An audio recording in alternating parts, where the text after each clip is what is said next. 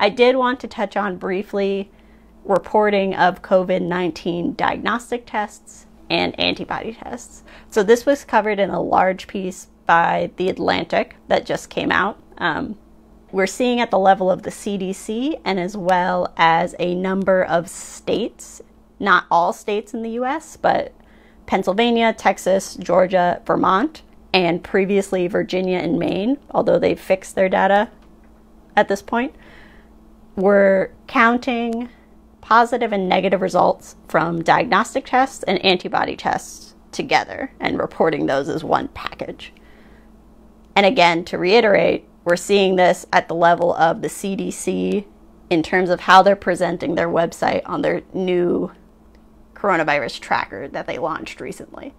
The reason you need to count these tests separately is because diagnostic tests are key for determining whether someone has an active COVID-19 infection right now. Antibody tests look at whether that person has been exposed to the virus at any point in time previously. So if you have antibodies circulating in your blood that are specific to COVID-19, that would indicate that you perhaps have already recovered from an infection or have been exposed in the past. Antibody tests do not tell you if you have an active infection. Diagnostic tests do.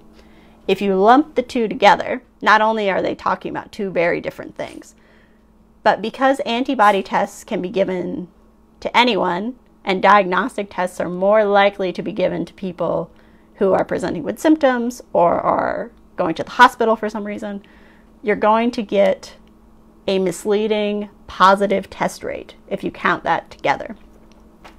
You're more likely to get high negative test rate from antibody tests, given that a large proportion of the population still has not caught COVID-19. It hasn't touched the vast majority of people. Otherwise, we would have already crossed that threshold over into herd immunity. That threshold is very, very high. We are not anywhere near that threshold yet.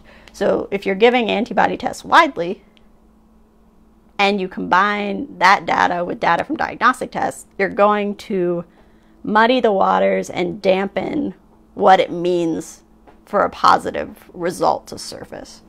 So all that said, the data should be reported separately because they're talking about different things.